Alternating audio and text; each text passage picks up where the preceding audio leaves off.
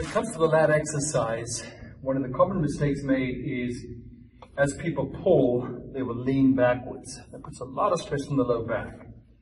So we want to make sure that you're keeping somewhat of a neutral position when you look at the orientation of the legs to the trunk, that we're kind of staying in a little bit of a 90-degree bend. And when you're grabbing your bars or the handles or whatever you're doing, make sure you got a nice stretch. There's two options here. You can do a little scapular depression, or it could just be simply holding them depressed and doing a lat pull down. So going through the motion right here, you've got a variety of different handles. All right, sitting in this position, simply pulling and trying to avoid that motion right there, which gets a lot of stress into the low back. Just a nice simple pull. And if you look at the orientation of the arms are not flaring to the side.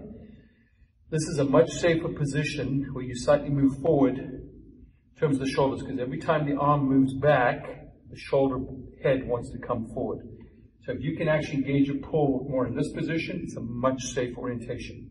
Now, variety of different handles, the more you go into a reverse grip, the more it targets into the biceps, the wider you go, and the more you pronate the hand, the more it gets into the muscles of your back, right? So mix it up. Make sure you get a nice firm grip when you're grabbing the handles.